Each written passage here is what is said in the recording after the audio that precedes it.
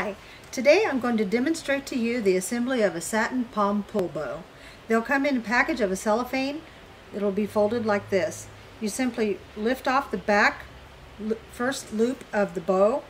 You pick up the two small ribbons that are like that, and you put your thumb and your index finger right where there's a little clear ring. Then you simply just pull the bow. Voila, bow. I usually like to take the two long strings that are on here and I tie it so it secures the bow and it doesn't come unraveled. So at that point you have your bow. You can cut these strings and tape the bow onto a box if you'd like, or we can tie it onto a box. So if you're going to tie it onto the box, most typically I would take the strings, go down to the bottom, do a crisscross,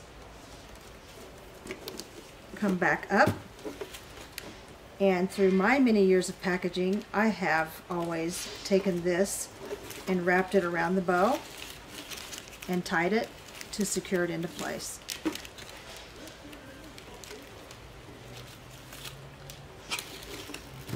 Like so. At that point, you would cut these short strings off. Place your tabs, your ribbon, however you want them, and then I usually will fluff the bow of the ribbon loops so that it looks like I've hand tied it. And then there you go.